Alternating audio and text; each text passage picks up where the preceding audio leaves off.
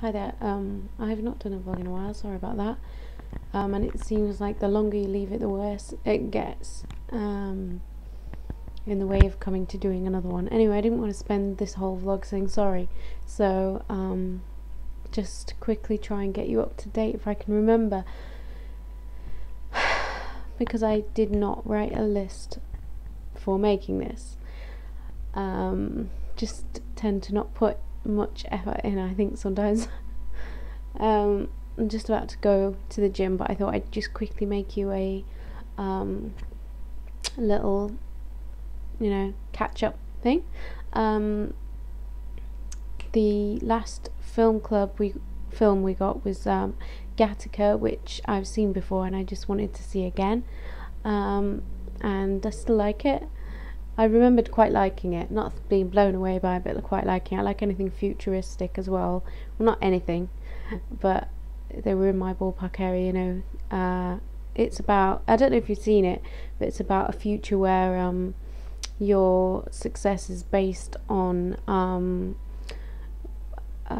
genetics, and everyone's genetically engineered, and people who are left to chance, all their genes are left to chance. They're like the underclass because they're and like their death date is predicted when they're born, and their like problems that they may encounter, like manic depression and things like that. So there's people who are like totally prejudiced against people's potential and stuff, and this underprivileged, natural born guy basically takes on somebody else's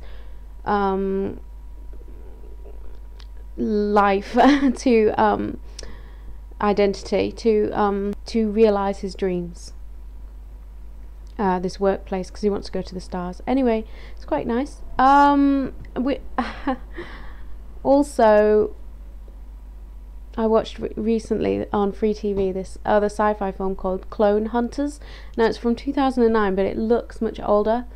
I mean the quality I'll have seen it on was not good on free TV, but it just seemed so retro, reminded. I liked it for that reason. It was naff, but it was just the right kind of naff for me, and I loved it. And I can't get hold of it. It's quite rare, apparently.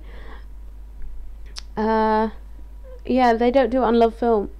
Apparently, it's not been. They say it's not been released in the UK. It must have been pretty shit. But it's got this like blue holographic cat. And it turns different colours, and it helps them. It like saves them in different ways, and I like the characters, and reminded me of things by like Neil Gaiman, and it was like reminded me a little bit of Blade Runner. I'm certainly not a natural at talking into a camera, and especially now I'm out of practice. So yeah, and it's basically, that is one where they hunt these clones, but this is a clone that's mutated, and he's basically like another human being. He's got his own mind and stuff, and he's got powers as well.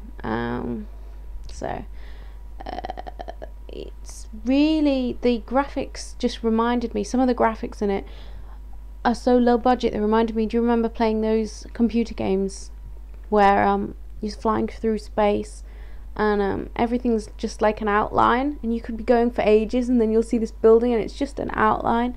They had some when their ship was on low power, looked like that as they were going forwards through this city, and I don't know. And they had this advert for a girl, advert with a girl wearing a Mac, because there was going to be acid rain, so they were like, acid rain shower coming, put on your plastic Mac, or whatever it was called. And then she goes, because it's the best protection against third-degree burns you can afford, something like that. And I just thought it was funny on this big screen. Anyway, yeah, what else? I had some weird dreams. I've had dreams. I had a dream I was hanging somebody. Not as gross as that sounds. He was basically but strapped up and going like hanging on the ceiling, but not hanging like hanging. But he was descended from the ceiling like on a rope. And I went to the cinema and I was like having a good old laugh and taking him around everywhere. And then someone like let him down and he was alright. He didn't die. But then, and they wouldn't be friends with me anymore. And I was like, why would you be friends with me? Oh, I've been forcing you all this time. And I felt really bad that I'd been like thinking everything was fine and it wasn't, because he was hanging. But I don't think it was actually about the guy in the dream, because I don't speak to him anymore. I like unfriended him on Facebook because he was a rubbish friend. Anyway, so then I had a dream with like a baby in it, and I had to feed the baby. It wasn't a little baby, and that wasn't an anxious dream either, but a little bit. But I was like looking everywhere. It wasn't my house, and I was looking everywhere for baby food, and I was like, I've got to go to the shop for baby food, but we were in Gateshead apparently, and they were like, it's nearly Shabbos, you shouldn't be seen in the shops, looking in the shops, because it's nearly Shabbos, and you can't be walking about with this baby, and I was like, well, where's your baby food? And then there was a rabbit running around free, and I was like, and it went to do like a wee, and the litter tray was gone. I was like, where's your litter tray? I can't get a litter tray. I know, I'll let it out the back. So I opened up the back, and underneath the mat at the back was this cat, this squashed, poorly cat, and it was like gasping, and then it was in a bag, and it was in a bag. I was trying to get it out the bag, then there was a t-shirt on it, then there was water in the bag, and it was like nothing I could do could like save this cat. Things kept going bad, and my brain was kept trying to save it. It was like, no, it's alright, it's alright. Oh no, now this has gone wrong. But even that wasn't mega stressful. It wasn't any of my cats. It was a black and white one. It was at my mum's house. But all these animal dependent dreams, I'm mild stress, but they are weird, aren't they? But can't remember the other one because my boyfriend came to bed and woke me up in the middle of a dream cycle, so I forgot it. I also wanted to talk, if there's anybody still listening, the other day someone mentioned about courts, but they weren't normal courts, they were sharia courts, like Muslim courts, and how they think they should be banned in this country, and everybody on there was like so against it. I was so shocked of how against it they were, against like courts for the religions. Now they're not really courts, they're councils, and I just felt really bad that they thought it was against their Englishness or something. Like they felt threatened by it. I could tell they felt threatened by it, and it's not a threat. And it doesn't mean like they're gonna overrule normal English courts or anything. They're more like for domestic disputes, divorces and other things about land, property. If you believe in a religion, then it's part of your religion to have these sort of courts, but they don't overrule like the courts of the land. Like in Jewish religion, you would get married by Jewish law, but that wouldn't count in normal law. So you have to get married in normal law and Jewish law. Like if you got married in normal English law, then that wouldn't count in the Jewish side. Do you see what I mean? So as a Jewish person, I can understand from their point of view why they would need these courts, and people just have this opinion that it's going to be like the ones in the Middle East or something, and that the women are being mistreated because it's so old-fashioned, blah blah blah. You can't just say, oh, this part of your religion is wrong, you're not allowed to do it. I can understand where they're coming from, of course, and I think things like that should be watched, and make sure that no one is being harmed and things like that. But you shouldn't just assume that it's a bad thing and that you can't be English and have a religion, and it's part of our religion to have those like based in, so their court is the same. I would have thought similar, and it's basically not letting you have that. I just think that your nationality, I'm very British, I feel very patriotically British.